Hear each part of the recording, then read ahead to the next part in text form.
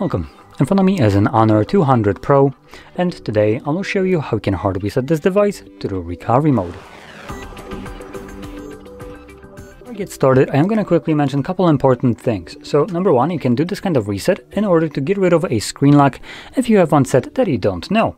But usually this will result in your device being FRP locked, and what that means is that once the reset is finished and you're going through the setup, you will need to verify either the screen lock or the Google account that was signed in on the phone. And if you don't know either one of those, you basically are stuck with a brick for a phone.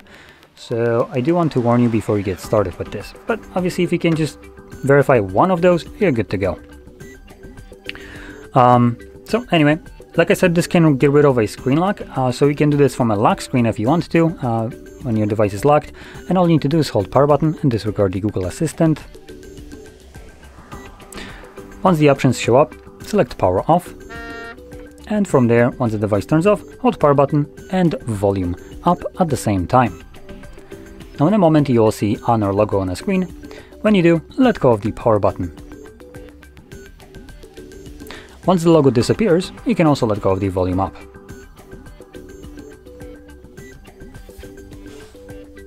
From here, select clear data and then select factory reset. This brings up the confirmation. This is completely irrelevant if you have some kind of screen locks, Google accounts and all that stuff. All you really need to do here to confirm it is just type in the word yes. Like so. And then confirm it by selecting factory reset.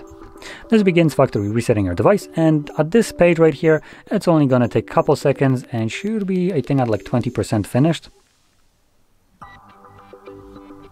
Yep, there we go. So we got to like 17.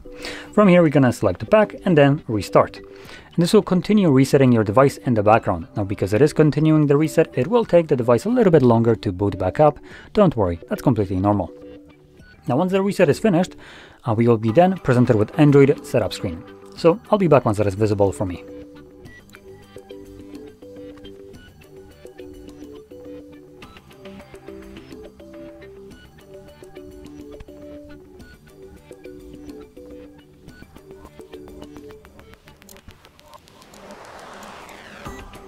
And as you can see, the process is now finished and you can set up your device however you like. Now if you found this very helpful, don't forget to hit like, subscribe, and thanks for watching.